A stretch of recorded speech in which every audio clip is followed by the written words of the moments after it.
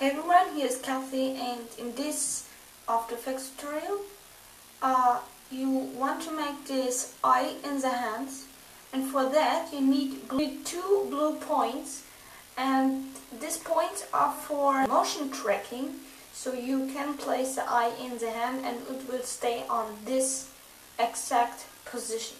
So let's go to the tutorial. Hey everyone, here's Kat from Cassie Director, and in this After Effects tutorial I will show you how you can create the pan eye effect. Okay, let's get started. First, what you need is the footage of you with points. Well, I use the points, it's better to track. You can paint on it or whatever you want. And yeah, so your footage. And the second clip is a clip of you and your eye, or a picture, or whatever you want. I use video footage because it's more movement in it. When you use a still image, it's not so exciting and looks not really so real. So first, what we need to do is to cut out the eye. For that we use the pen tool. So go on the pen tool, select your clip and zoom in into your eye on the beginning of the clip and select our rough. You see, you make a point, then hold on. When you go over a second time, when you lose it, and second time you can drag it back to the point. So I think that's good enough. Then go into your footage and hit here on mask feather, feather it a bit. So maybe 15, maybe change it later, but now let's go and make the tracking. Click on your footage and click on Window, Tracker.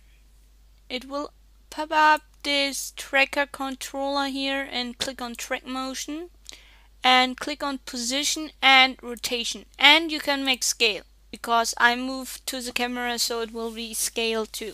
Go with your arrow keys to down till you open the hand. Well, I start here. Put the trigger points over the blue ones, so maybe like that. And next, go and track forward. You can click here, analyze forward, or make it frame by frame. I do it frame by frame because it's easier to control, so could be maybe spring off or something. So I will be back when it's finished. So when you are finished with tracking, you get all these points in it. Then go to Layer, New, Null Object, get it here, and click here in the tracker, Edit Target, and choose your null one or null object, whatever you call it, and click OK. Next, go click Apply and choose X and Y as dimensions. Click OK. It will follow the points, and you click shut off the eye.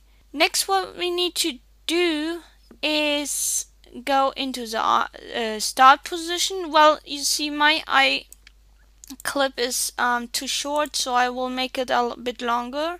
So right click on the layer and click time stretch, and there I will make it a bit longer. So type in 50 seconds and click OK, and it will have 15 seconds of my eye. Go to the position where you open your hand and where the tracker starts. Like, we could use it here, yeah. So shut on the eye.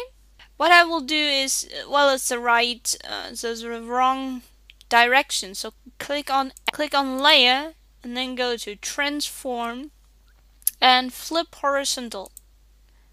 So it looks like it's a right eye.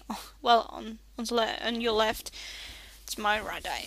So next, go and position it over it and make it a bit smaller and rotate it like that, maybe like that. And now we need to make a mask because my fingers are in the way. For that, we go and set the opacity a bit down from the eyes. So click on T on your layer, and then on T get the opacity and set it a bit down. Then go to the mask tool and mask around your fingers.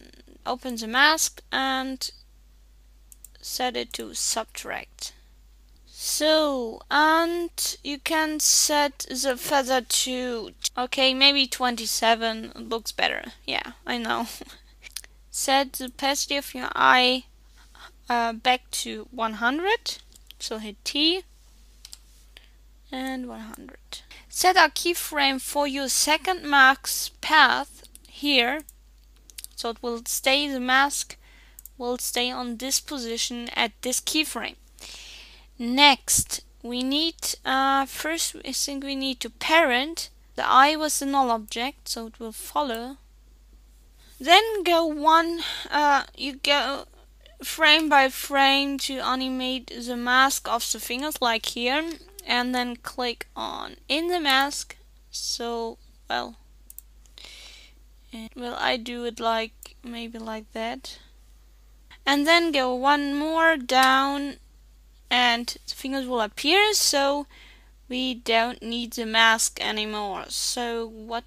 Well, and you see here, it looks bad. So we need to rotate it more. Make sure you are over the points, the blue points.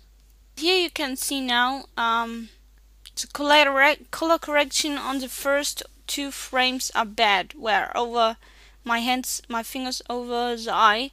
So we need to correct that by, I will duplicate my eye layer. I'll then go to edit and duplicate. And go to your color correction effects and presets and go to color correction and go there to, okay, click on exposure and drag it on your eye and then play around with that. I set the gamma correction a bit down. Next I will go to curves and drag this on and drag it here a bit down and somewhere here a bit like that, till I get the result of the hand that your first eye clip, so where you make the color correction, ends to the position where your eye is perfect to see, like here maybe. Edit, split layer and delete it, and that will start the other eye, but so let's start like there with the first eye. Now we need to color correct that here, and for that I will do exposure and play around with this. I add brightness and contrast, and then curves to correct a bit the color of the eye, and I will set the opacity down as saturation down, so 20, -20.